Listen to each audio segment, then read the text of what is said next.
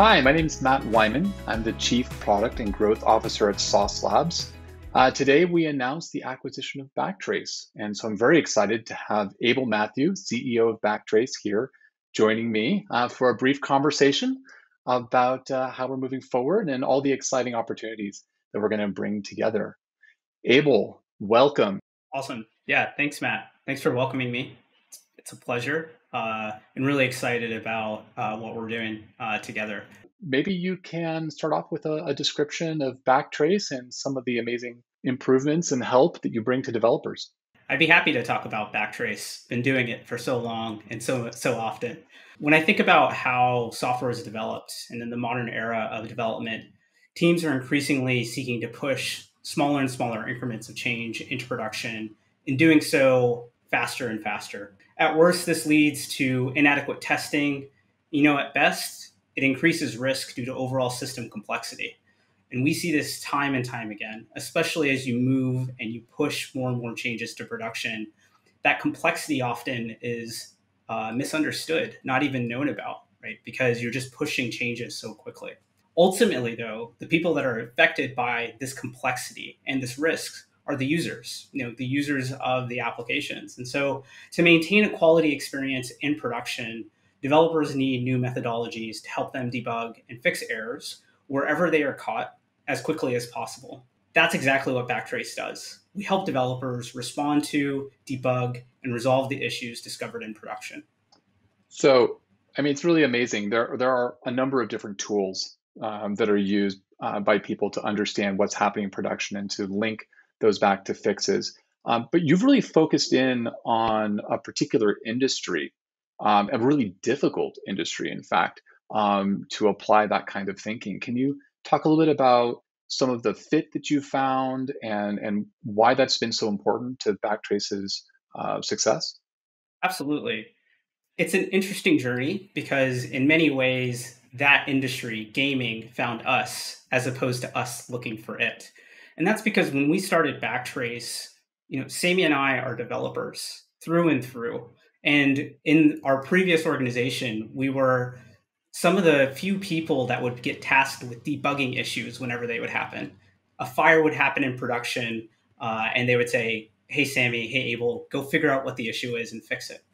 That led to not only a lot of stress for both of us, but also this really deep desire to build a system that had as much depth of information as possible. We just really hated having to reproduce the issue just so we can get another piece of data as to what was happening. It really led to this idea of how do you increase the feedback loops, which ultimately lead to your ability to resolve as quickly as possible. Mean time to resolution rate, really, really big metric that we'd always center ourselves around. What was really awesome about the system that we built when focusing on higher fidelity of information, introducing greater feedback loops, introducing it into the places and the tools that you work, was that it's just a natural fit for gaming. And that's because gaming is really complicated. It's really complex pieces of software. The stakes are just so high because games have huge earning potential. But the window of opportunity is just so small. It's such a competitive industry. Even I am a gamer, actually, and I will tell you firsthand, if a game crashes on me or if I see a number of errors, I probably give it 2 chances at most. The second time it crashes on me, I quit. And I'm sure that sounds familiar, especially when you talk about mobile apps and web apps. Can you give us an example of where you have customers that are not only doing gaming, but also reaching back into other stages of their software development and maybe even in other areas, utilizing your tools in web and mobile and in other environments?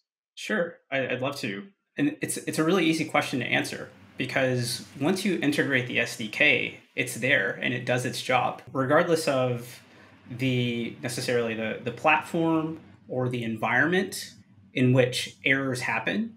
It's collecting the data for you.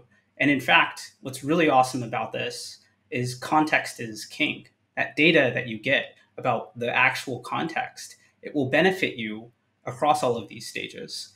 A benefit that Backtrace users see is because in pre-production environments, you actually have a proliferation of different, what I would say, attributes that describe the environment. different hardware platforms, different versions.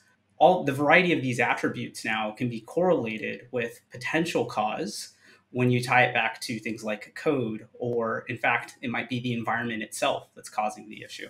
Quite often with acquisitions, people wonder what's going to happen. How do you move forward? Our expectation is that we are building a collaboration platform, a DevOps test toolchain that helps people across the entire life cycle.